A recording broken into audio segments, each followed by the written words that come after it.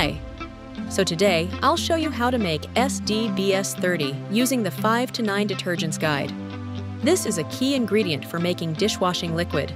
Before you begin, measure all ingredients and set them aside. To get exact measurements, visit the 5-to-9 Projects website, open the calculator, select SDBS 30, and enter the amount. In this case, 5 liters. Did you know? You can make and store SDBS 30 for future batches. It lasts at least 1 year if kept in a sealed container, in a cool, dry place away from sunlight and contaminants. Before using, stir well to ensure consistency. Let's get started. Take 10% of the total water. Use the water to dissolve the caustic soda in a separate container, stirring until fully dissolved. Be careful. Mixing caustic soda with water generates intense heat. Always wear protective gear. And set aside to cool. In your main container, add the remaining water. Then slowly add sulfonic acid.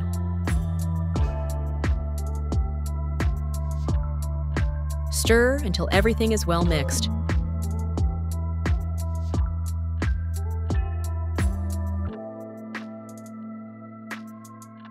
Once dissolved, add urea and mix again.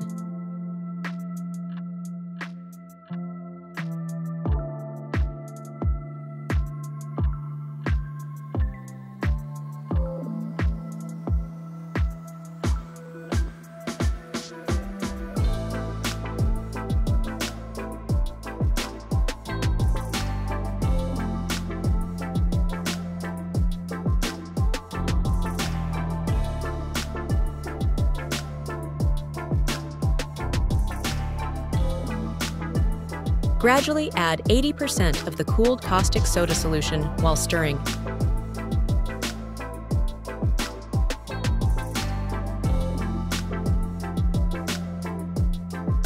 Mix thoroughly, and after about 5 minutes, test for pH.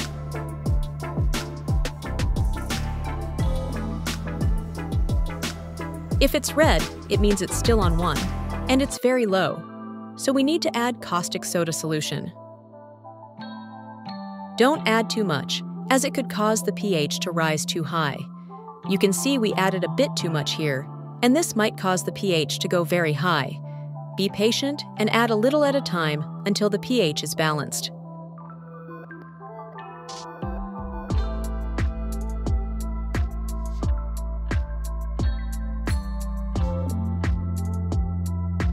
Mix thoroughly, and after about 5 minutes, test for pH.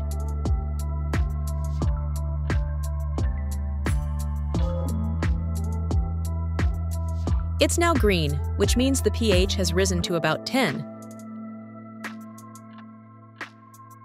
Here's a tip.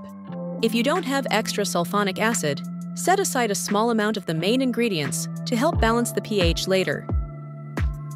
Now, we need to add a small amount of sulfonic acid to lower the pH. Don't add too much, just a little will do. Mix well for about 5 minutes.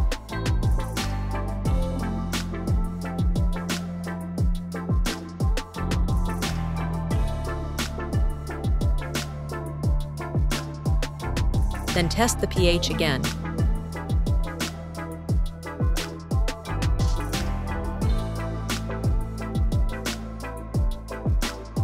If it reaches 7, congratulations! Your pH is now balanced, and you've successfully made your SDBS 30.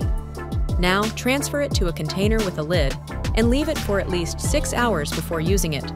Alternatively, you can store it and use it later.